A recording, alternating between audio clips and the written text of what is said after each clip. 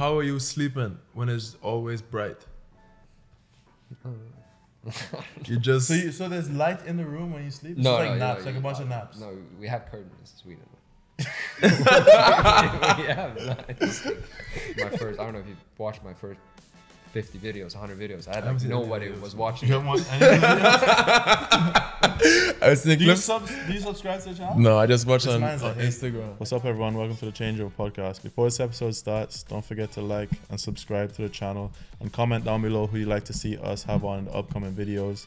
Today's episode is with Simon Freund. Simon, I know I butchered your name. I'm sorry. Simon came on after winning Ithaca 25k doubles, and then also in this episode we recorded this on a Tuesday, and Simon ended up winning this tournament too. So yeah, it was a fun episode. We learned a lot. Hopefully you guys enjoyed the video. Don't forget to like and subscribe. All right, what's up, everybody? Welcome to the Changeover podcast. Today's guest, we have Simon Freund. There you go. You get it. Freund. No. Bro, we're moving on. Anyway, thank you. Simon, thanks for joining us. Thanks for coming on. Good to be here. Glad to be here. We're in Wesley Chapel. Something that we failed to mention on the last episode, but we're at the 25k in Wesley Chapel.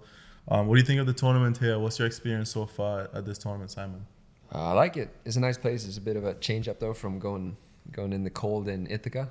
It's kind of nice to get out to the heat a little bit, but it's been kind of windy the last couple of days, and it's not the best setup to put up a camera either. So Okay. if that's any complaints, that's my complaint for sure. You've had troubles like recording the matches or what? Yeah, it's just like the way it's set up with the wind breakers and stuff. There's no really good spot to like set up the camera, but I have a plan though for tomorrow's match. I might like climb up on the fence and like, put it on top. Okay.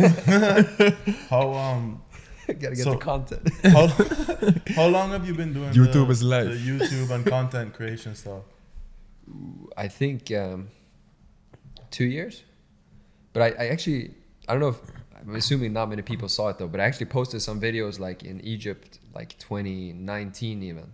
A few videos here and there because I was just like trying it out. Because I was recording a lot for my coach and stuff. I was sending a lot of things back home. So I just like tried to cut it up and posted a few things like back in 2019 even. Okay. Those were just straight match cut-ups? Yeah, just no like highlights, I think, yeah. It was just, yeah. But did you have any, because this has been a challenge for us being like, not that we do your type of content creation is obviously a little bit different, but it took some adjustment for us to, to talk on camera, like to run our own kind of show. And even when we get to tournaments, like people have encouraged us to try and like include them kind of in like the match to match, day to day kind of thing, similar to what you do, but maybe not as strict. But it's been a challenge for us. Like it's not that easy for us to do. So was it challenging for you? Like was it ever?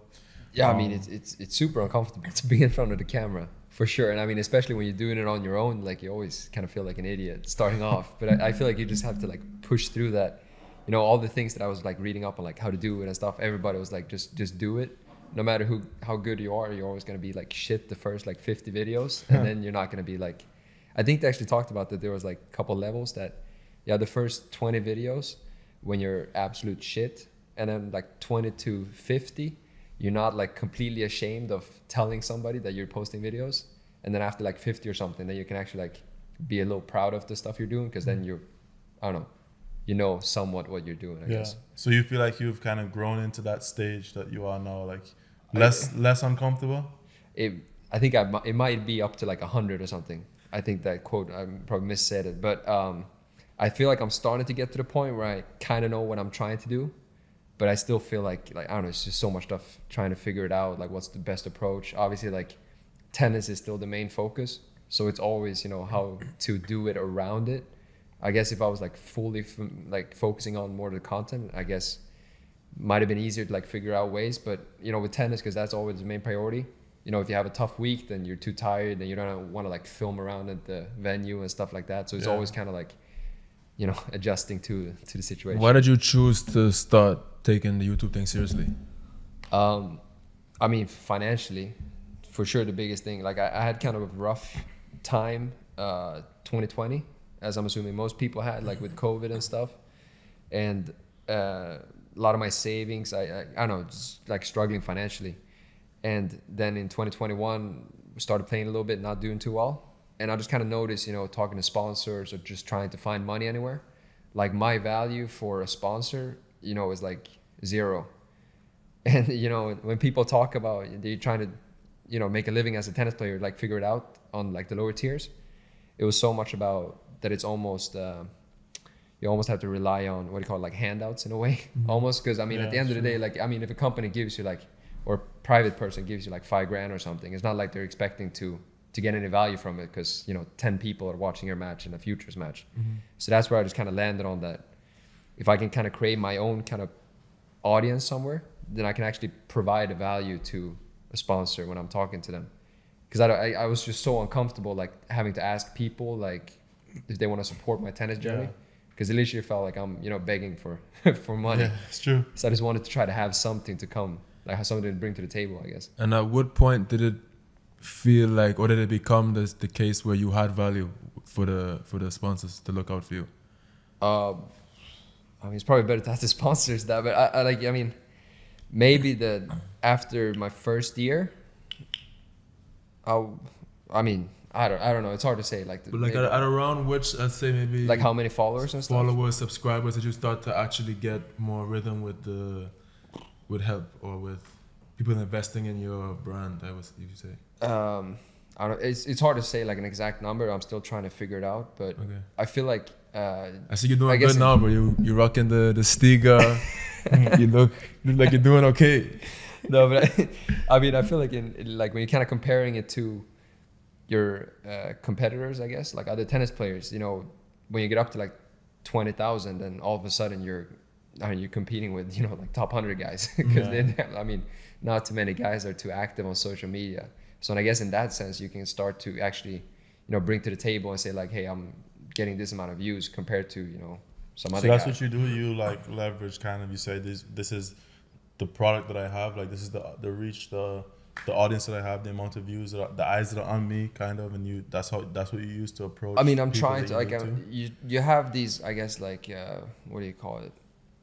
Standards. You know, like if you have X amount of views, you can ask for like X money per 1,000 views and stuff like that. So I mean, I have this kind of like a media kit that has all the analytics connected to my YouTube, and that's like the first thing that I show to brands and stuff like that.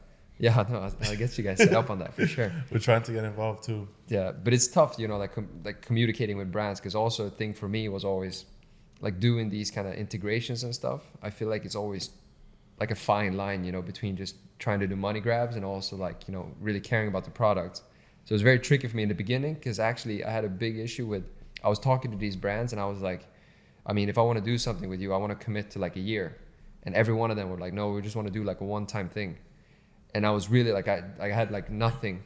I don't know if you've watched my first 50 videos, 100 videos. I had like nobody was watching. You haven't watched any I was thinking, do you subscribe to the channel? No, I just watch on like Instagram. I can't believe you're on this podcast right now. I was focused on you. You want me to be honest or you want me to lie? What we doing? Convince me. That's crazy. Sell me. No, but I don't know.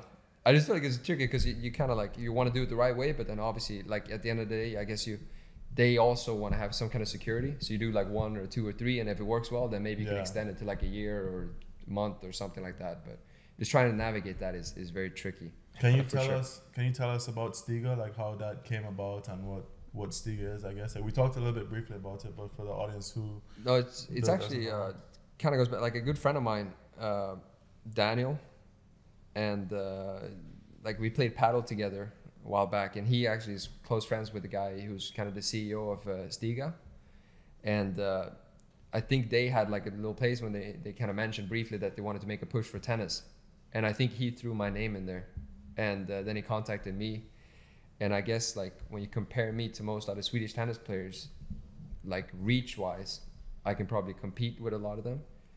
And then I feel like, I don't know, we had a meeting, we got along well, and I don't know, they wanted to make a push, and I'm really happy, you know, they chose me. I think they're a great company, just really down to earth, kind of like old school. Like Stiga's been around for like 60, 70 years. Like with table tennis. Company, like yeah, they're in Eskilstuna. So it's pretty cool, like in Sweden. Oh yeah. You got your map out or what? Brother, I have to go to Google or? No, but I don't know. It's a nice like little like Swedish company that's been around in table tennis for a long time. Okay. And I don't know, just got an opportunity to discuss with them, try out the rackets, and we just landed on just trying to do something together with tennis. So did you get your rackets like after you play tested their rackets and stuff? Did you get it customized to your? Yeah, so I mean, Did they actually do that for you, or did you do it? they made a first line of the Stiga Supreme, Uh-huh. and I tried that racket for like 3 months before we decided to like go in together. Because at first I wanted to make sure that before I agreed to something, I'm forced to play with the racket, that I can't play with. But then I really liked that racket, and that was the only one that they made so far. Or they made like 3 versions of it, like the pro version, like a lightweight, and then like a kid's version of it. So which one you use?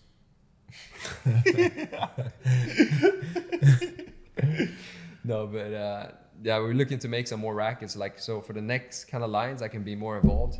But I'm a big fan of the racket right now. I feel like it works very well, great quality, and I think that's where they have kind of like a little edge up on, like being a newcomer into such a tough market, as tennis rackets. Yeah. Because they have such an establishment with like good distributors and suppliers in China. So are there other players that are going to start using the Stiga rackets? We're working on it. I mean, we'll see. But right now, it's still kind of early on. I'm on them about that. Like, they're not available in the States yet. They like just recently got available in the Europe. So I think right now the main focus, is getting it out there. Okay. Like when I came into the picture, I think they kind of like pushed up the launch like 3 months early. So they were kind of like a little too early maybe coming out with it. But hopefully now when they can start being available in the States, they can start focusing on more on, getting you guys on it. We'll make some. That's a good push. Something. Steve, if you're watching, the emails down below. So I mean, the guy won a title last week, so it must be a decent racket at least. Oh, for sure. I probably have a pretty good record with it. You're making a push in doubles. Like, what's the plan? Like, is doubles your thing now, or still both? I mean, because you were like 600s in singles, no? Like, yeah. Pretty high. I mean, I've always loved doubles. Sorry. Throw the man off. My bad. No, threw me off here. Huh? Yeah, doubles. No, but doubles, like, I mean, I always love doubles. Like, I think it's so much fun, like the tactical aspects of it. And obviously, me and giving me some shit there about my height and size. I have to rely a lot more on like maybe tactical stuff. And I kind of like obviously have a better opportunity for that to showcase that in doubles than singles. But I've always loved singles and doubles, but with my injuries the last 2-3 years, it's just naturally kind of like involuntary been that my doubles has pulled away a little bit. Yeah. But I mean, I'm still trying hard in singles, but I'm starting to get to the point, obviously, like if I can start getting into challengers, maybe I start making a decision. Yeah. Because I'm not getting any younger, yeah. It's true. I feel like your personality probably is very well suited for doubles too. Like, I don't know, like kind of free and loose and like, well, I'm having a phone call in the middle of the podcast as well. Sorry. Free and like, I don't know, like fun. You know what I mean? Who's that? I don't know. Probably my parents. Or it's my school.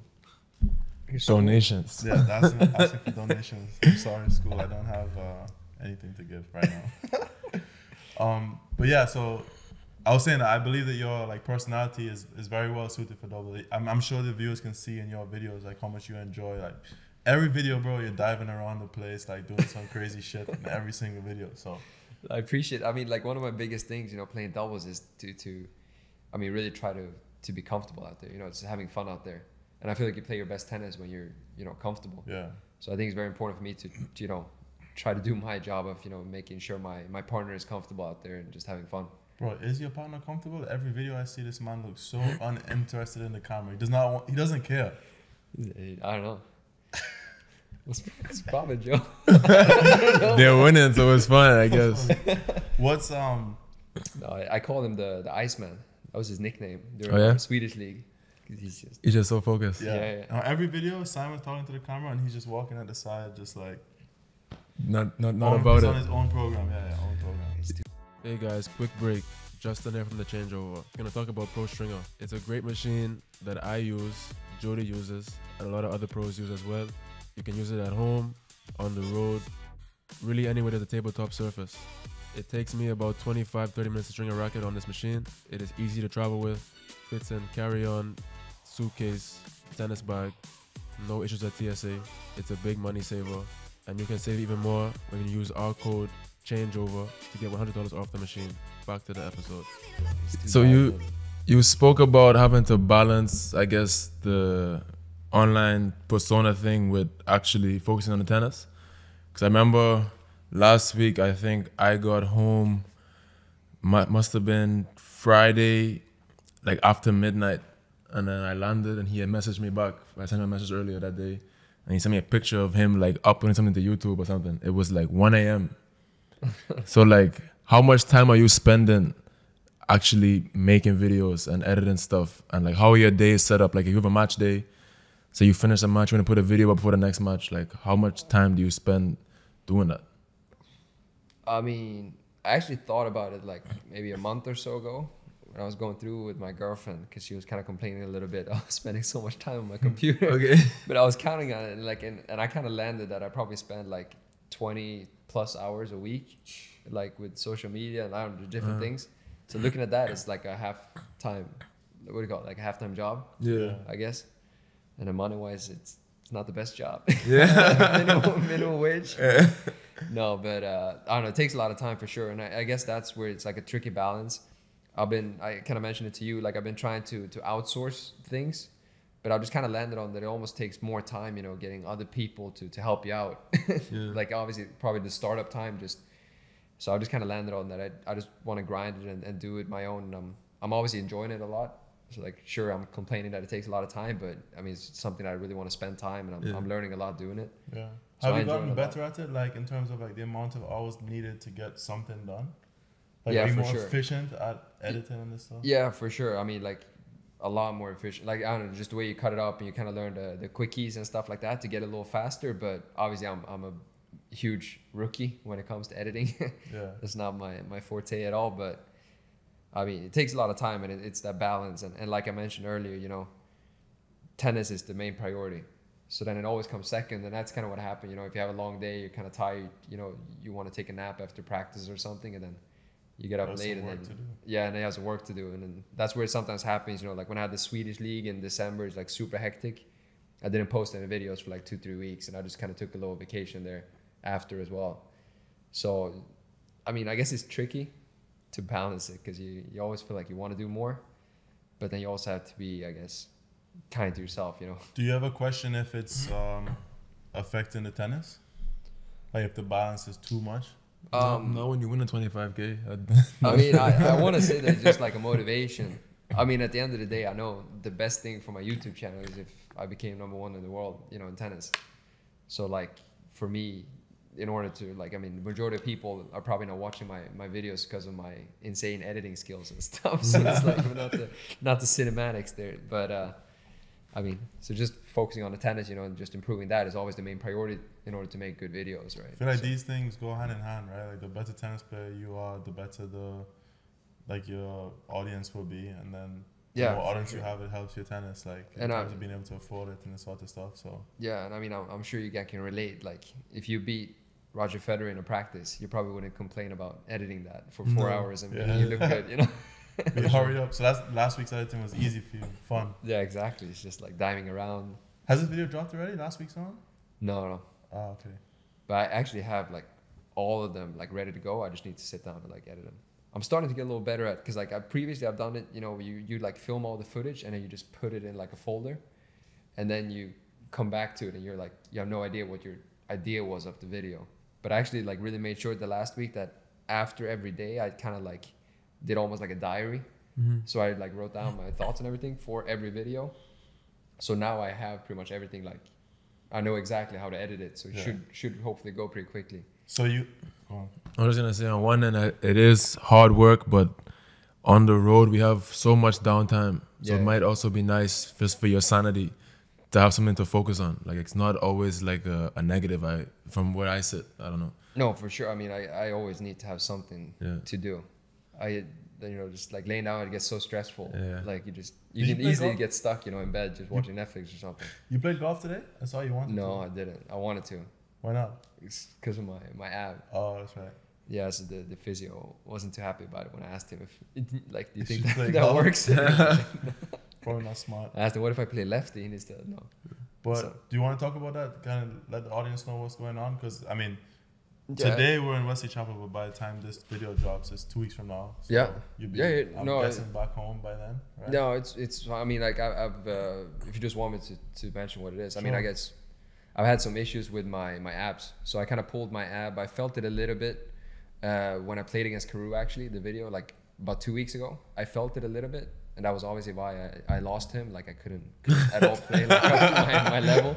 That's the only reason why you lost it. So I mean, so obviously I've been very hurt since then.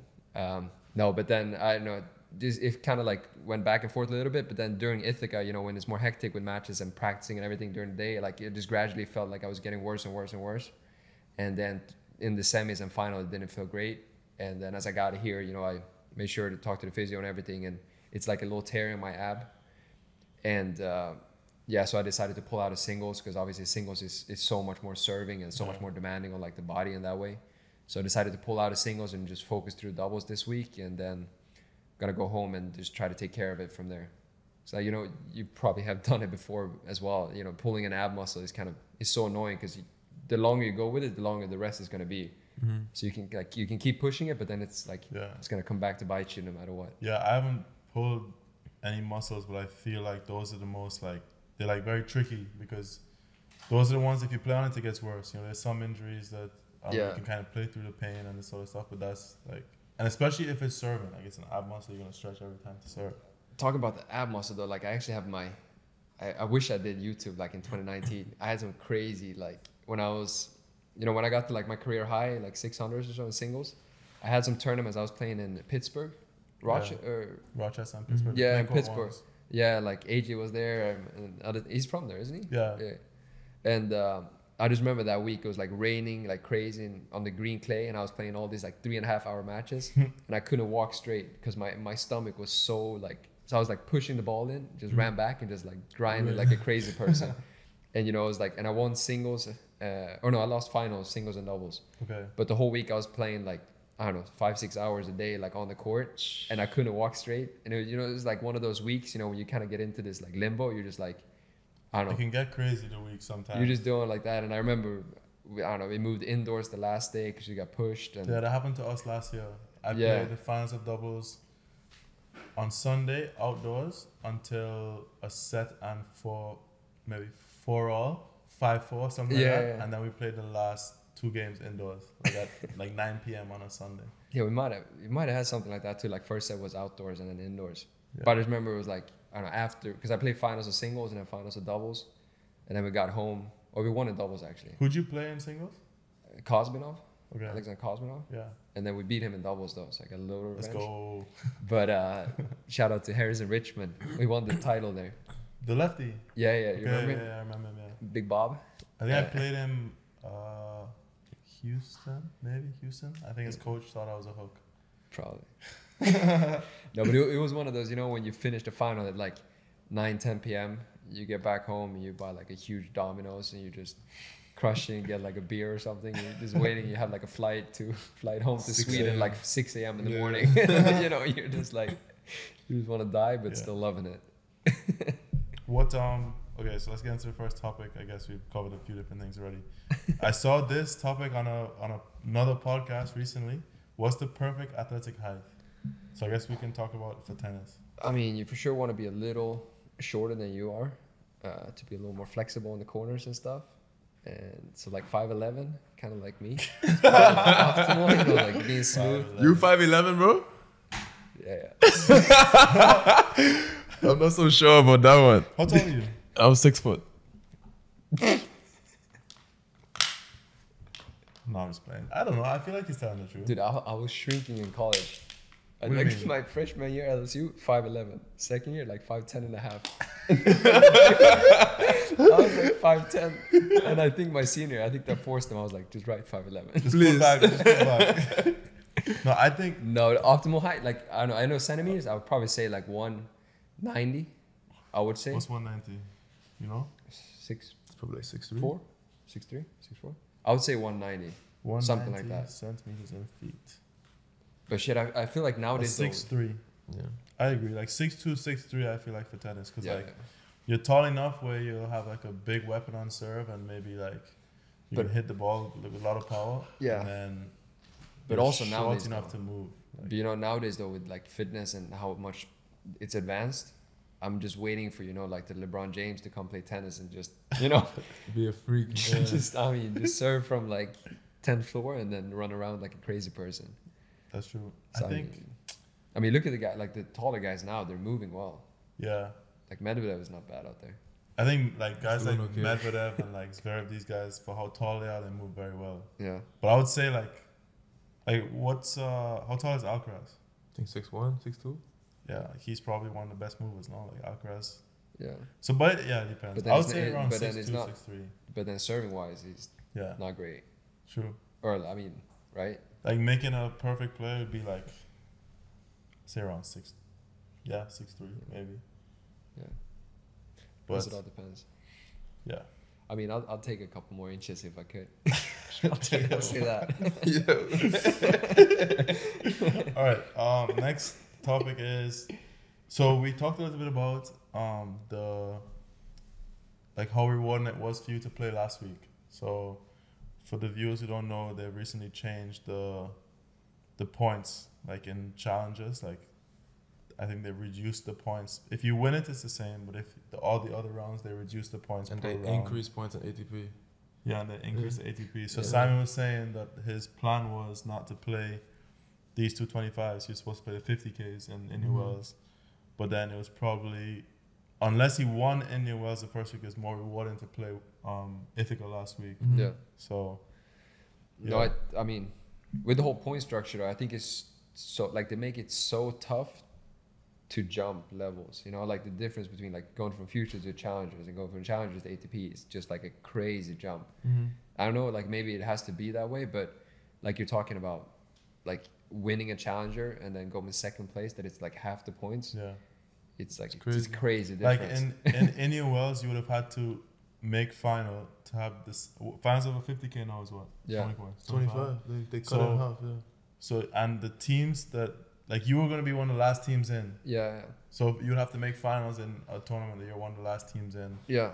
Versus, And instead with the first seeds, yeah, you know, first it's- season. yeah, Easy final last week, huh? yeah. Gee. No, but yeah, it's interesting. Like I heard that they were saying that they were trying to not like force guys to not play down as much because it's too easy for guys to play down. Like if you have a high ranking, to play up as much as you can. Yeah. But I feel like it's just done the opposite. Like it's so much Yeah, more yeah. worth it now for good players to play down, because why would you as a doubles team play in your Wells and have to beat a bunch of really strong teams when Yeah. you can be seated at the 25 and maybe have an easier way to get the same amount of points? You know? Yeah, for sure. I mean, to me, I don't understand why they make it so complicated. Like, I feel like you just have like a normal ladder and just like the increasement. Yeah. It's just the same the whole way through, you know. So it's Yeah. just like a red line in it. Yeah, I don't know. I I don't don't know the reason why either, but But hopefully, I don't know if there's some way for them to fix it, but I don't know. They change this stuff all the time. Yeah. Sorry, we're in the Airbnb with a bunch of other people, so if there's background noise, forgive us. You know, Reece was saying to us that like when I called him to do this setup, Reece is who edits all our videos, and I was saying to him like I was worrying about the light coming in, and I was worried about like the angle and the sound and all this stuff, and he said like part of what makes us like what we're doing is that we're on the road. Like it's not gonna be perfect. Like sometimes the sound is gonna be off. The It's light's gonna authentic. be off. Yeah, it's authentic. It's we're shitty. actually on the road. You know, was that growing up in Sweden and living through the winter? How did you survive, like living in darkness? make it That's sound cool. That's horrible. That's it's living in But darkness and living before we go there, I outside. just wanted to say though, like when you talk about that with the podcast, like I actually think about that a lot. Like, like when I'm editing my videos, when I'm like doing these cuts and I'm like just looking at it, I'm like fuck, this is so bad editing. But then I'm like, well, who am I trying to kid? Like Yeah. I'm shit at this. Like it's probably make it more authentic, you know? true. Than it's shitty. But no, we're going to Sweden. Like I guess when you grow up in it, you don't really think about it much. But then once you experience not darkness over the winter, then you understand how bad it is. But then obviously like the past couple of years of my life, I'll spend most winters like in the States or something like that. Okay. So I've tried to get away from it, but I mean, it's very tricky. I think in November we had like 4 hours of sunlight the whole November or something like that. Crazy. What? So there's a lot, like you have to take like D vitamins and stuff like that just to, I don't know. So it's literally nighttime for most of the day, like almost all. Yeah. I mean, there's like barely any sunlight. But then you have the kids go to school and yeah. Dude, my girlfriend, she went to school up north in Sweden, and there it's like insane. Like you have like no sunlight, and there they have like everybody's mandatory D vitamin pills and stuff like that, because like the depression rates and stuff is too high. It's crazy. So yeah. So you just played all indoor tennis, like? Well, during the winter, yeah. But summer, to bring it back though, like summer in Sweden is a joke. It's always sunny. It's unreal. I mean, I'm telling you, like being like when you're young and have a lot of energy, like Swedish summer is insane. Like as a typical day, I could get up at like 5 a.m. I go play golf. Like you could start playing golf at like 5:30. Typical day start up at 5 a.m. That's ridiculous. But it's always sunny. You don't. 5 a.m. But can you feel the time of the day? You know what I mean? You know, but like you lose it. You know, when the sun is up, you're so much more awake, right? Yeah. And that's the difference. You know, like in the winter when the sun is like when it's dark, you're tired all the time. So it's like you have the complete opposite. So typical day in the summer, 5 a.m. You wake up at 5 a.m. You're playing golf at 5 go play golf like 2 hours. So I play golf like 6 to 8. Okay. And then I go play tennis like 9 to 11. And then you have lunch and then you play tennis again like 2 to 4. And then I would go, play like soccer or golf or something in the evening. And there's a bunny over. And then we go play, like, but we almost finish, like during the summers, I almost always finish with golfs in the evening with my friends. And we could like go out there at 10 o'clock and we can finish at like 1 a.m. And it's still sunny. You sleep for 4 hours and then do it again? I don't know, you have so much energy in the summer. It's insane. That's ridiculous. You have that time? But that's where you gotta be smart though. You gotta put the golfs in the morning and in the evenings. So like you can kind of like be a little tired. So it's fine. You have like blackout curtains to sleep? Like how are you sleeping when it's always bright? You just... So there's light in the room when you sleep? No, it's like naps, like a bunch of naps. No, we have curtains in Sweden. we have lights. So you play your junior career and then the first school you went to was LSU. Yeah. You got recruited to play there. You played what, 3 years there? Yeah. How was that? 2 years. 2 years. So you played 2 years there, 2 years at UCSB. Yeah. Right? Yeah. What was the reason for, I guess, choosing LSU and then unchoosing LSU? Yeah, I mean, like choosing LSU during my junior career, it was kind of weird. Like I didn't play many junior tournaments, and like financially it was a little tricky as well. And then I actually had a guy that came and funded me for a summer, so he gave me enough money so I could go play tournaments in the summer. And this is actually a little like thing that's still on internet. Like I actually blogged it. Like me and my friend, I did like a blog in Swedish. We were traveling around. We were like 16 or something around Europe. And I actually did really well in like 4 or 5 tournaments. I won like 2 or 3 of those. And I don't know, so I kind of quickly got up my ranking. And then all of a sudden, like very quickly, I started getting all these like recruiting messages from everybody. And I had no clue what I was doing. I was just, trying to figure something. I had no clue what school this was and that and whatever. But I kind of landed in like, I picked out 3 schools. So it's kind of in between like LSU, Cornell, and Notre Dame was my like top 3 picks. They're very different schools, but like, I don't know. And I actually just went on a visit at LSU and I got along really well with the team and the coaches and everything. And I just kind of landed on it. But like in hindsight, I still probably would have picked LSU, but it was like, coming from Sweden, you go to the US and you have all these like massive football stadiums. I obviously came on a recruiting trip like during a football game. Yeah. You just get blown away, having like 100,000 people screaming, like you walk on the field before the match, like you just kind of get blown away like how big everything is. Yeah. And decided on LSU. Had a great time there. Teammates and everything. I don't know. I had just a really good time there. And I want to say that I kind of like experienced the best of 2 worlds in college. You guys, like, I mean, obviously you guys with your experience going to college too, but like when I was at LSU, I had, such a big sports school with like the football, the basketball and baseball, like all top athletes were there. We had like Ben Simmons, basketball player. Yeah. So he was there 1 year when I was a sophomore and then, he was the number 1 pick in the draft the next year. And, but like academically it wasn't the biggest priority, like, I mean, I don't think it's What a was secret. your major there? I jumped through everything. I did, like, when I came in, I did psychology, and then I switched to statistics my second year, and then I transferred. To statistics. Yeah, tried a little bit, but I mean, no, I didn't major in it though. So I bailed out. No.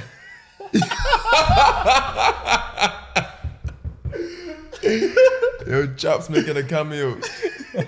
That was funny. So sorry, No. go on about the transfer. So you experienced best of both worlds. So Yeah, so I mean, LSU, I don't think it's a secret that like the academic or the athletics department is probably like more ready to fire a professor than to like fail a big football player, because they're just worth so much money, you know, like, so it's just such a big priority. But then after, when I decided to transfer, it's too long of a story, but like, I don't know, there's some different things happening there with the program overall. Like the head coach ended up leaving the year after, and like 4 of my best friends were like graduating, and I just kind of wanted to focus a little bit more on academics as well. And tennis wise, I wasn't doing the best, so I just kind of wanted to just start over with a clean slate. And I don't know, I had a great time there though, with like the teammates, the coaches and everything. But when I transferred, my more priority was more of like a location, because like LSU in like Baton Rouge, so it's kind of like in the middle of nowhere, and the college is like everything, right? So it's like, it's super cool in a way that like no matter where you go, they all kind of recognize you as like LSU athletes. But then like when I transferred, I really wanted to go to the West Coast. I wanted to be like on the beach and wanted to focus on more like an academic school. And then UCSB was the top priority, and managed to work it out. So what did you study there? So I came in and I tried to do statistics, and the closest thing they had was like financial, mathematical, and the statistical analysis. So I did that for like a year. Man's a genius. But then I don't know, we're running out a lot of different things there. But you know how in college, a lot of the big schools, they can kind of offer you a 5th year if you want to finish your studies. Yeah. So they can kind of pay for your 5th year. Yeah. Even though you're not like playing tennis anymore, they can pay for it. So they had that at LSU. And I kind of assumed that it would be the same thing at UCSB. So I tried to do that, and I was like a half a year or a year behind because of the transfer. Like all the credits didn't transfer.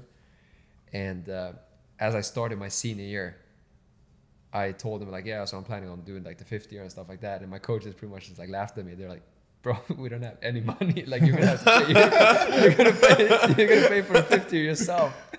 And I was like, yeah, kind of panicking about it because I was so far behind. So I ended up changing my major to global studies, and then my whole senior year I actually did like the max course load. I did like 26 credits or something, or I don't know. Per semester? Yeah. What I think I had 15. Yeah. Right? 15 is normal? And we had quarter system, so we had like 3 Yeah. quarters. Oh, so every okay. quarter I did like 24, I think 24, yeah. Wow. So the first week of classes, I remember I had to run to every professor and like just ask them not to drop me, because I had all my classes overlapped because I had too many, like in the Yeah. schedule. So I took all the classes that you only had to go, like you had no attendance grade. So you only had to come for like the midterm and the final and maybe like some. So if you did all that, when do you have time to actually enjoy school like you wanted to? Like the location and... I mean, it's dude, You get good grades or what? dude, looking back at my senior year, I have no clue how it worked out. like, I mean, I guess I can come clean with it now, but like literally Cheating. Cheating. no. His degree is fake. Dude, maybe this is from Sweden, having that kind of time schedule, like getting up early and then not sleeping that much. But like in college, like a typical day in college, I literally get up early and we had like morning workout or something, weights practice, and then at 9 or 10 o'clock you go to go to practice or go to classes. But because I had classes that had no attendance, it wasn't like mandatory for me, and I got really close with our volunteer coach. Shout out to Crosby if he's watching this. And he was a member at like a really nice country club. And dude, we played golf like every day between like... What? We played golf like between like 10 and 2 every day. And then I'd go to, tennis practice at like 3 or 4 o'clock. And tennis practice like, 3 to 6. And then as soon as we got home, we went out and surfed until sunset, like 7:30 p.m. And What then, drugs are you on? This is what I want to know. like, Because I don't know how we got together, but somehow, and I had a girlfriend too, somehow. So how did you pass school? I don't know. I remember I always went to the library at like midnight, and like I don't know. And I just You're stayed lying, there. bro. You No, didn't do all of this. It was weird. You did not do all of this. Are you a scratch golfer? You have to be a scratch golfer by now. No. Now What do you mean? I've You've dropped. been Now I'm playing like, when I was all in the these States, hours in Sweden, all these hours in When I school, was you in- play more golf than tennis. when I was in the States, I was around a scratch golfer. Like that year, I was playing so much. Some of my best friends were on the golf team too. So We I played played with them a lot. golf. You remember you and I played golf in went to the driving range that year that we played the Calabasas doubles tournament. I'm trying to think of We played Arcadia, the Oh, yeah, 15, yeah. and then we took the car, your car, to Calabasas. We played the wildcard tournament. We just and hit some then- golf balls. Yeah, we just went to the driving range. You gave me lessons at the driving range. I didn't realize at this point you're like a professional golfer. So he's very good at golf. Yeah, Decent. Like I've dropped. I haven't played much the last couple of Decent. last years. But I just don't understand the energy, bro. How do you mean you wake up for weights, tennis, Yeah. golf for 4 hours, eat, tennis again, and then go surf I don't know how I get. I actually daily? That's what But he it's said, weird. surf, as in surf waves. You deaf? I thought he meant serve tennis balls, like another practice. No. He meant in the water. No, we went In surfing. the ocean. And we then lived at because night, we lived chill like with his right. We girlfriend. had like 2 minutes down to the Crazy, beach, so we went out there. And I'm not the best. UCSB is nice, huh? Yeah, I'm not the best surfer though, but like so majority of the time I was just laying there on my board, and kind of just like chill. squelching around a little bit, trying to catch that wave here and there. But it was just so nice doing it. But I don't really know, like just once a week I would just grind it out during the night. Study. Yeah, and just push through it. And I said once a week. Man had 7 classes. no, but once somehow a we week. just I don't know. I got pretty good grades that year, and I don't know, survived it. So I managed to graduate like on time. Sound like it was worth it for you. No, it was So wait, good when time. we played that year, Arcadia, you were done school then. Yeah. Okay. But the UCSB team was good. Like Albrand was on your team, no? Yeah. So you guys were ranked or what? Yeah, Pretty high, probably? we were like 30, I think. Okay. The year before, we were like 24, I think, something like that. So, and then around 30, maybe 30, 40s. Yeah. my second You said you were focused on academics, so was pro tennis still on your mind when you went to UCSB, or was it more just enjoy the rest of your time in college and see what's after school? It was like a 50-50. Okay. I actually, like, after I graduated, I didn't touch a tennis racket for 4 months, 6 months maybe even. And, yeah. What made you want to go and try again, or pick it back up? I actually went into paddle a little bit. I was involved in paddle during that time, and like I enjoyed it, like playing paddle and stuff. But then, not to give shit to paddle too much, but I just kind of felt that, like I still had more to give as an athlete, and I just felt like tennis was just like What do you mean? a Paddle's bigger. not athletic? No, paddle's tough, but I just felt like as a sport overall. For your height, though, it's just paddle more- might be like. Simon, what are your thoughts on pickleball? It's tricky. We're trying to go viral over. No, but not to like don't edit this like bad. No, but paddle is great, but I just felt like as a professional player, I just feel like the tennis tour is so much more established than the pro paddle tour, and I don't know, I just wanted to make a push, and obviously playing tennis my whole life, I just didn't feel like I was done with it. Okay. So yeah, The just started off again. First tournaments in Dominican Republic. Dominican. It's Oh, I Santo was there Domingo. Yeah, actually. yeah. You played AJ in one of them. Yeah.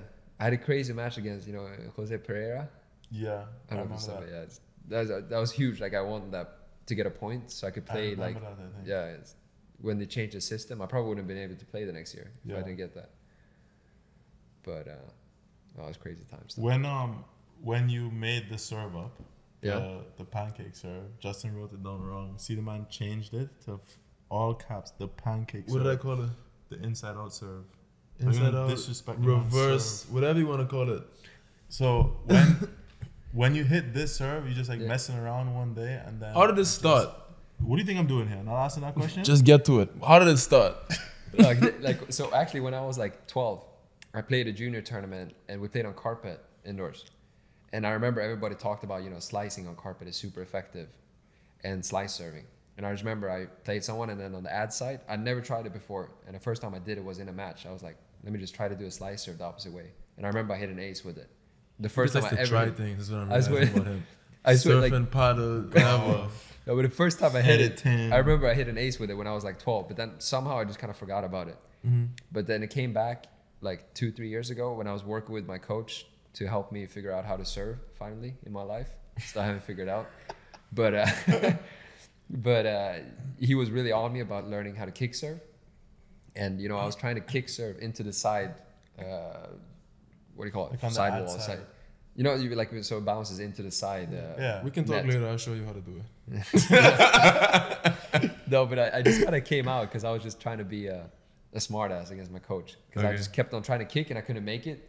And I was like, screw it. I mean, I can just do this. Like, I can make it if I want to. And I just did that, and I started making it every time.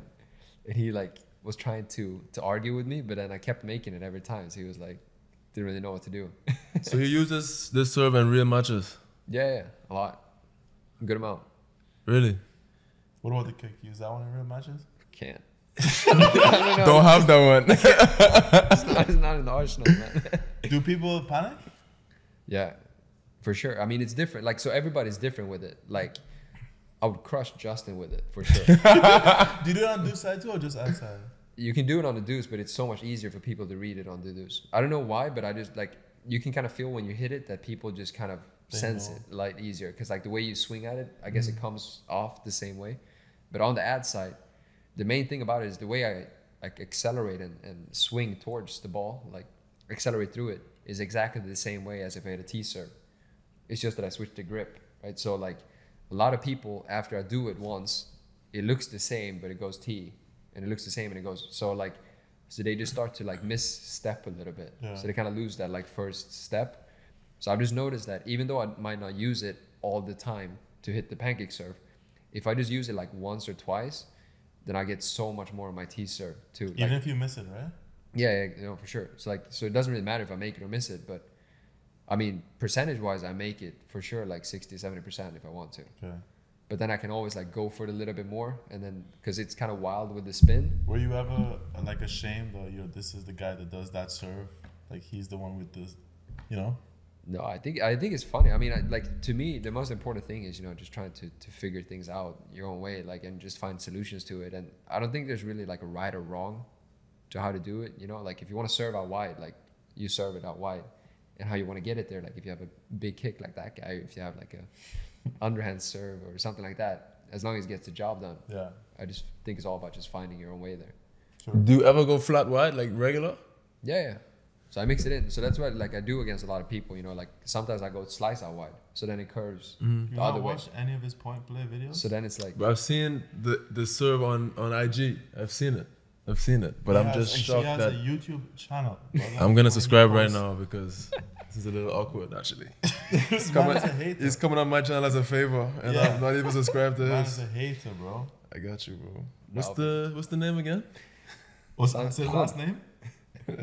Simon Freund. This guy, the guy comes up quick on my thing too. Yeah? Yeah, it's gonna be top. He's in the algorithm. Yeah. 30.5k subscribers. Wow, 35. Yo, that's doing it. no, So- but it's funny. But with the serve though, it's very different compared to who you play against. Because like, you know, some people that are very comfortable on the backhand side, that are like loose with the backhand, it doesn't work as well. But people that are more like a little stiffer on the backhand side, they always like rush to it a little bit more. But if you're like loose with it, so you can kind of like wait for it to come into you, then people can handle it pretty well. But if they're stiff with it, you know, they always like kind of like panic, stick it out and go cross with it. So then it's very easy for me to like, you know, build a point. I'll go down one and I'll kind of sprint in or get a forehand or come Yeah. into the net a lot of times. So it's just Effective. all about finding the right Yeah. moment for it, I guess. True. It's so much is confidence too, though. Huh? Like when you're feeling it or if you're not feeling it. Like confidence. Like if you're not feeling it, you don't hit it as much. Yeah, like it depends like how loose you feel. Like I don't know if you can get up there and extend it because like you have to release it. It's like a slice serve, you know, but with extra slice in a way. So if you get like a little tense, then it doesn't come down. Like you know, so you have to like Yeah. I don't know. Do you ever have any hot like bad blood with anybody after you release like the clips? So like sometimes you release clips and maybe like it's a little embarrassing, like the way they lose a point or whatever. Anybody ever give like a?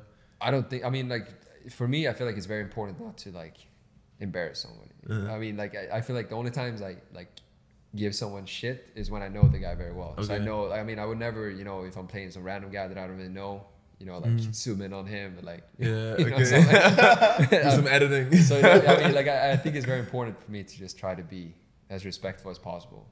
I I mean, it's very easy, you know, to give myself shit because I find it fun to like, you know, mess around with my vid like when I'm doing, but you know, against other people, I guess it's also like how you take it, you know, like an underhand serve. Some people can react to it as it's like super disrespectful, but then I mean, it all comes down to like why you're doing it. If you're actually doing it to be disrespectful, then obviously maybe it's disrespectful. But if you're doing it, you know, as a legit play, The intention matters. yes, there's intention behind it, and I feel like, you know, if I'm in the right with it, then it usually works out pretty well. You know, How's it been like I don't know, as you become this thing? Because I was in Hungary this thing. early. This like you're Simon, the guy with the channel, the guy with the serve. You know, because like I was in Hungary and I was warming up with this guy, and this man just hit your serve. Yeah. And he was like, "Do you know Simon? Like, random German person. I never met him. He never met me. He had no idea that I would know you." He was like, "This is Simon's serve," and he was hitting the serve. You know, and I was like, "So you've become like a thing. Like, you've become the person that has the serve." Like, I love have that. people ask you, like, come up to you and ask you like a bunch of questions and stuff. Like, yeah, I mean, it's happened for sure, and like nothing makes me happier, you know, when I get tagged and there's some kid that's like hitting the pancake serve or something like that. Some coaches might be like a little mad or something, but I just think it's so much fun, you know, when kids are hitting it and they're like, you know, they send me a message like, "Hey, I just hit my first pancake serve," and they're obviously like super pumped about it. Yeah. To me, it's just like, I mean, they're just having fun with tennis and just trying out new things and just exploring it. It's cool to have your own little stamp on tennis too, though. That's what I'm saying. You know, the tennis world knows about your thing. The man was literally cool. Like, this is you know, Simon, this is Simon's serve. Simon hitting like right-handed serve, slice out wide over the fence, like over the short fence. You doing good? Outside. Yeah, you're pretty good. You're really good. It was pretty fun, you know, like TFO actually came up and asked me about it, like in Stockholm Open a few years back, and yeah, he asked me like how I did it and stuff like that. Because Taylor Fritz, I don't know if you've seen it, he does that too. I think I've seen that. But he doesn't switch the grip like in the toss. So I kind of switch my grip like right before I accelerate, but he, you know, switches it before and then goes. So during Stockholm Open, which is like in October, November, I was talking to Francis about it, and I was showing him how I did it and stuff, and we were talking about it, and he was like giving Taylor some Fritz about it, like some shit about it and stuff. And then 2 months later, they played the United Cup, and I don't know if you guys saw this clip maybe, but Taylor did it in like I don't know, one of the matches. I did see that. Yeah. And he missed it by like like super far, and Francis was just cracking up on the side. Do you get to play that tournament every year, Stockholm Open? Because I know you played doubles last year, right? Yeah, I played it 2 out of the last 3 years. Okay. This year, last year when you played with Leo Borg? Was it? Yeah. Last year too. Yeah. So this year I didn't play it, but the year before I think I played with Leo. Okay. And yeah, it's really cool playing with him. We played Swedish Open last year too, which was awesome. And before that, I played the Stockholm Open with Nino Serdarusic. Like, we got in as alternates, but you got directly in. Yeah, as alternates, like on site. Nice. Really cool. But cool different lifestyle playing those tournaments than. Yeah, it's and I think also the Swedish ATP. I think they won a lot of awards as like the best ones. Sorry? You put up your camera at the ATP matches. Any different pressure to do it there? I kind of sneak it. You know, it's little. You did? Yeah, I put it up there. Hey, watch out here. Yeah, I'll probably get sued like ATP. No. I mean, no, but it's a cool experience, and I think also the 250s in Sweden, I think they've been ranked, you know, as the best like 250s. Okay. So I think my experience of the 250s is a little like blown out of proportion, but obviously like all the ATP tournaments is super nice. Yeah. Compared to futures. No, but it's cool for sure. Let's get into some fan questions. So the first one is from Maxime. Can you discuss the difference between European coaching and North American coaching? He asked this question of like maybe first when we announced that we are going to have Kuru and Simon on. Okay. I figured it would be better for you to describe it since you've kind of experienced like training at home, and I'm sure you played in a bunch of the European countries compared to how it was like in the college system and stuff like that. Well, my only experience like with an American coach, you know, is from college, obviously.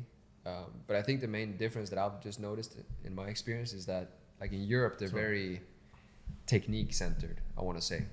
Maybe it's the same in the US, but I just feel like in Europe, like my experience is that the coaches are very technical oriented. Where in the States, I feel like it's more about, you know, like competing, especially in college. It's so much more focused about like, all right, this is what you have. Like, no, we just try to make the best out of it. And I think, you know, like the optimal thing is to find some kind of like in between, obviously, because I've noticed a couple of times in Sweden, especially, like the coaches are too focused on, you know, like the technique has to be perfect. And I think like in overall, like European players maybe, or especially Scandinavian, have like very good technique. But then when it comes to like competing and just being like tough out there and stuff like that, they probably fall short to most like American players, I want to say. But like also, I feel like your experience was in the US, was in the college system where they need results right now. Yeah, that's true. So yeah, I so don't that's know what I if mean. your So experience would I be haven't different if you had like an academy or something. I don't know. I'm not saying. No, I haven't been. So that's what I mean. Like, so my experience is obviously very limited because I've only experienced like college tennis when I'm more grown up. So it's like when you're 17, maybe you're not gonna go in there and like poke on your technique too much. But you also had some experience because you trained from what, 13? Yeah, 15. 15? But the coach that I had when I was in Europe was the same coach I had when I was in Florida at the academy. So I don't know. For example, like we know Beggy, he's European. But I wouldn't say. I would just say it just is like it's just culturally, it's just different. I guess. I think a lot of coaching has to also do with getting along with someone and understanding what makes them tick and how to, I guess, maximize what they have. Yeah. So I feel like I've gotten along well with European coaches. I've gotten along well, maybe less so, but with American coaches. But I had, for example, with Taylor Dent, we got along very well. So I just think it ends up being kind of what suits you sometimes. Because like if you can't connect with the coach on a personal level, then it's gonna be hard for you to take in anything he's talking about when it comes to tennis either. Yeah. So I think It's the all differences about are trust. definitely primarily for me, cultural and social. Yeah. And then you kind of go from there. Yeah. But when it comes to ideas about tennis, I just think you'll find good coaches in Europe and good coaches in the US and bad coaches in Europe, bad coaches in the US. So like, I think it's more about the person to person. Like the trust is for sure the most important thing, you know. Like if you really trust the coach, even if he says something that's not perfect, it's still probably gonna be better than something else. That's why also college tennis is so much different because it's such a business with college tennis where these coaches need results or they'll get fired by the school. Yeah. You know what I mean? So like they don't care what they'll do. They need the result. You know, they don't like these players are gonna be here for 4 to 5 years and then they're gone. Yeah. They want to stay. You know. Yeah. I've also seen selfishly I've seen coaches have players with like small injuries and played them until the guy couldn't play tennis anymore. Yeah. So it's like, it's just Tough. different. You talk about college and then like a professional coach, like I don't know what your experience was on the court with. Was it Brian Garber? He's Ethan and Kova's coach. I'm sure. I don't know if that's similar to being around Beggy. I don't know, but he's American. I don't know if. I mean, I don't know that much about his coaching style, but I know he's extremely personable. Like what you were saying, like the relationship that we have with Chris is kind of the relationship that it seems from this. I've only practiced with them 3 times, but the relationship that he has with his players like Kova and Ethan. So like, I don't know about the actual. And maybe the equivalent would be like, what's the coach like in the Swedish league? Like how is that compared to the college coach? Well, he went to college. Like he went to Ole Miss. Okay. And he's I think the biggest thing that you guys mentioned is the fact that like when you're in college, you only have like 4 years, so it's more stressful the way coaching is and the way it works. But like you have more of a chance to build a stronger relationship maybe with the coach back home. You know that you kind of at least have the idea that you're going to be together. You know, for 20 years forward. Like you can at least think about that. Yeah. So I think that's where like the coach at Lidingö, my Swedish club, does very well, is that he really makes it feel like this is a family, like we're gonna be together until we're 80 years old. Yeah. Which is something that might be tough to replicate, like in college, no matter how hard you try. You know. Do a lot of people watch the matches? Yeah, we did a great, like, I mean, all credit to leading. I think they did a great job just making an event there, and we had the playoffs at the club. So we managed to, pack the stands and everything there. So it was really cool. And, being a smaller club, like just having, I think it was maybe like 300-400 people, just having that around the court, like it's all you need, to really feel great energy in there. Yeah. So do a very good job there. It's just, I think that's where, you can find some kind of middle ground, because college tennis does a very good job of maybe trying to make like a team, like that aspect of it, which we lack in a lot of other spots. But that's where, like, at leading at it, trying to do the similar thing, because a lot of guys on our team have the college experience, and the coach especially, so he's kind of like taking a lot of the things that he's learned from there and trying to bring that into the more local, like, that environment. Cool. So it's cool, for sure. Next question is from Jonathan. If you were king for a day, what change or changes would you make on the ITF circuit, and why?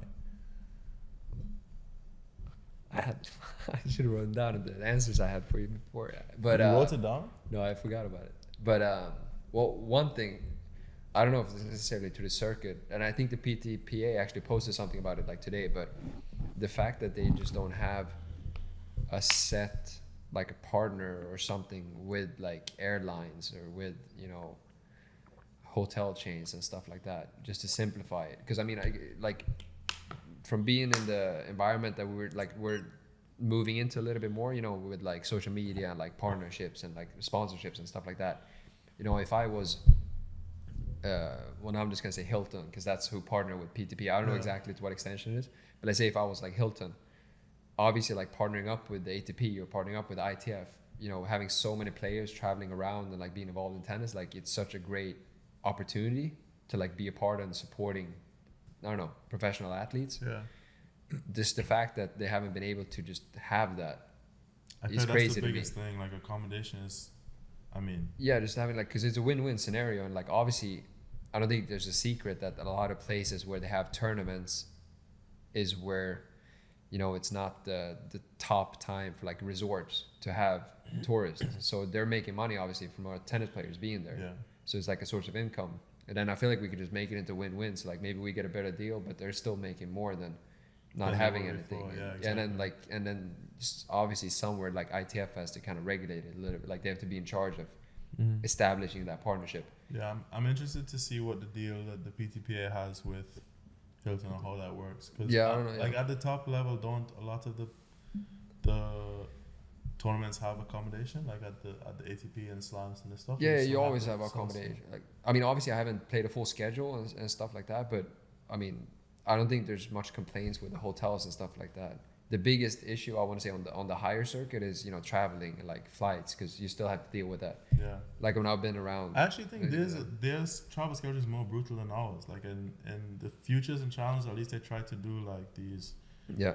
Like you don't have to travel that much in between, but at the ATPs you're all over the place, I feel like. But that's where I feel like it's crazy to me that, let's say you have American Airlines, so like you have the US swing, and everybody that's playing, I don't know exactly what order they're in, but like Indian Wells, they're gonna go play Miami, right? They're gonna go maybe play those tournaments in between. Like exactly what everybody's planning to do that week. Yeah.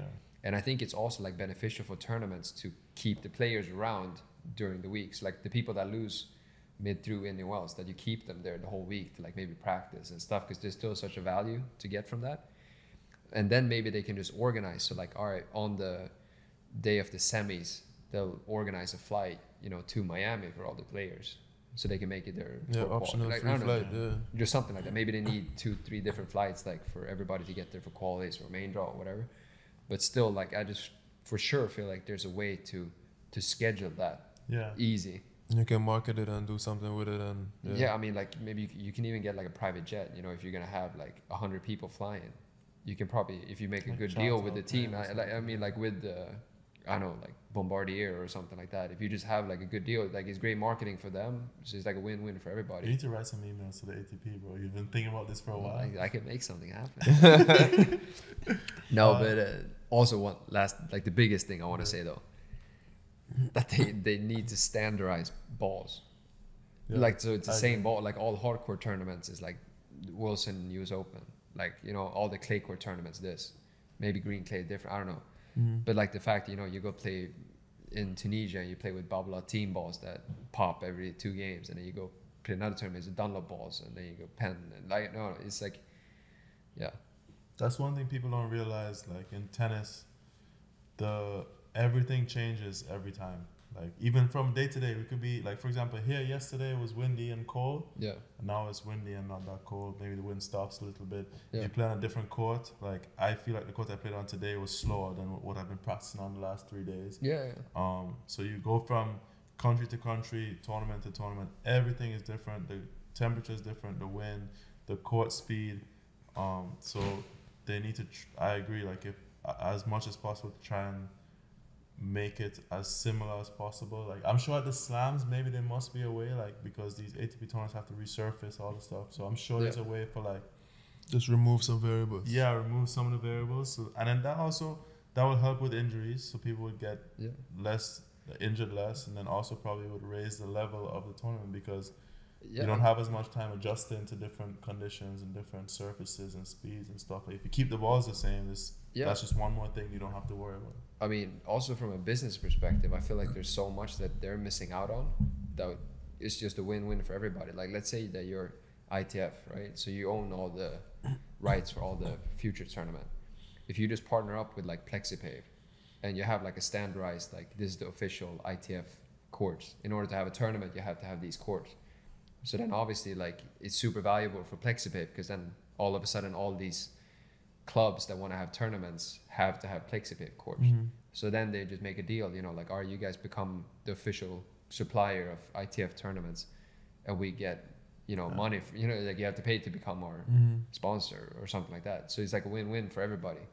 And the same thing with balls too, you know, you just strike a deal with them. Like, you US Open, like Wilson US Open, you're in charge of the whole circuit. I like the balls, not that I know what the business is like, but the balls is, to me, it seems like the easiest fix, like, you know, like for the ITF or ATP, whoever, to try to, because I don't know, there's been more and more people discussing like different injuries, like shoulder injuries and elbow injuries. Like, I've been having elbow issues for the last like a year and a half.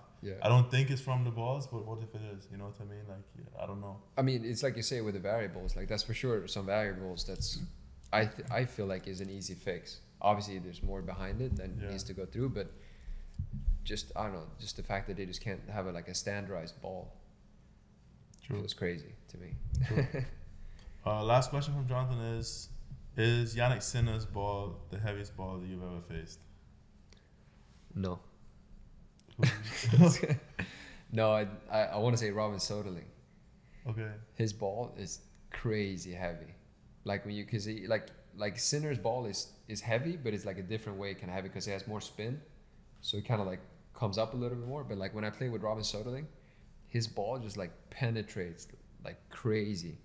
I can send you a clip that we can put on the podcast. Like you gotta showcase. I mean, it's like it's a joke because he hits through the ball. Like insane, both forehand and backhand side. You get to train with a lot of these people when they come to the Swedish tournaments? He's like, I know him a little bit. He used to sponsor me with clothes and different things. So like we've been in a little touch. He doesn't play much tennis nowadays, unfortunately, but yeah, he was very nice. Like during the period we played a decent amount and like he was giving me some tips and tricks and stuff like that. So I had an opportunity to play with him, which was awesome. I actually have some videos on YouTube that you guys might have seen if you actually watch my stuff. Actually, two videos. I'm a fan now, bro. I'm subscribed. With the login. What do you call your fans, the subscribers? What do you call them? Freunds. You don't have them? Like, what's Taylor Swift on the Swifties? You don't have like a thing? The Pancake Club. The Pancake Club? That's actually a thing? Yeah. No way. Get the merch right now. Is it out? Yeah. Plug, we can put the link in the description. Yeah, I haven't. I gotta go home and like do it. No, I mean I have it up there, but I've only made like joke merch. You have two. Oh, you but it's showed up me there. actually. Yeah, I You showed showed you. me. I mean it's up there. Do you want to buy it? Well, hopefully we get some views in this video. You can go and support Simon and also support us. We have merch as well, and we have the Pro Stringer also. If you want to buy a Pro Stringer, for those of you who, if this is your first episode, we have $100 off. The Pro Stringer, we use it on the road. You don't use the Pro Stringer, right? No, but I've been meaning to get one.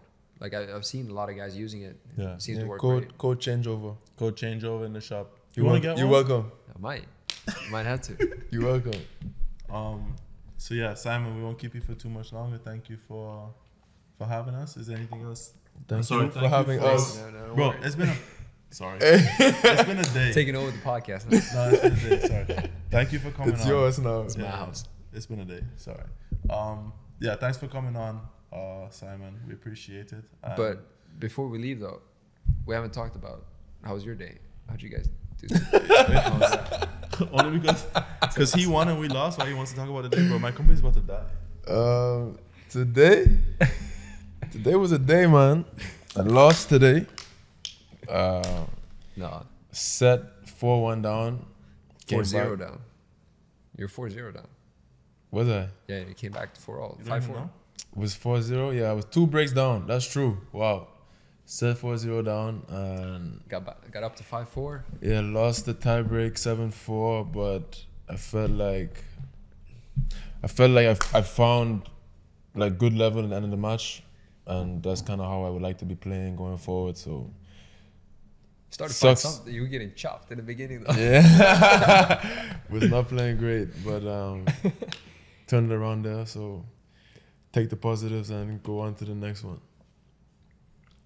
That's true. My day was brutal, bro. Played very well actually for like a set and a half, and then yeah, I just didn't close it out that well. Got to a set in 5-3. I served at 5-3. Didn't close it out that well. We ended up going to a second set tiebreak. Had a couple of match points. They hit an ace on one, very good out wide serve on the ad side against Josh, and then I had a match point me serving. The ad court player returned very well, so the plan was for me to go wide. Josh crosses, he returns cross very well, but yeah, it was just a very tough return. Josh kind of scrambled, made 2 or 3 reflex volleys. I didn't know if to come in or to stay back, so I was kind of in no man's land. And they came to me. I missed the forehand, so that was all 2 match points, and then. Yeah, just a little bit stressful in the third. After you have match points and you lose a set and then you go to a 10-point tiebreak, you feel like it's against you, you know? So like I felt like it was an uphill battle. Bad momentum. Yeah, the momentum is huge in doubles. Like For sure. I personally feel that we lost the momentum at 5-2 us. Oh, yeah. The guy went second serve to my forehand kind of slow, and I feel like that was an opportunity for me to like be aggressive. I missed it like way long, but the mood was very light at that moment because You missed it way long? like fence, like way long, like almost over the fence, clean off the racket. How too. is this man running the podcast right now? What do you mean? Like he's making us talk about the day and this Yeah, and no, that. it's just fucking therapy. But yeah, we can talk about that actually. That's actually how I felt, was that he hit the second serve to my forehand. I should have punished him, and the momentum keeps going. But now he has another life. He gets away with it. Now he's serving 15 love, down 2-5. They squeak out a hole and they force us to serve it out, and we don't. You know, like that's. I feel like that's where we kind of gave them a second life, and then the third set, it's just a third set. Like that's how those things go. So try not to beat myself up about it. What are you gonna say? That's all she wrote. That's all the man wanted me to say. Now he's good. No, Simon, for real, thank you. We appreciate you coming on. Good luck for the rest of the week. Hopefully you take care of the ab, and then let's play some doubles, huh? I'm ready for it. Let's play some doubles. Whenever you are. Let's go. Gotta run it back. Let's go. All right, guys. Thanks for watching. See you guys next week.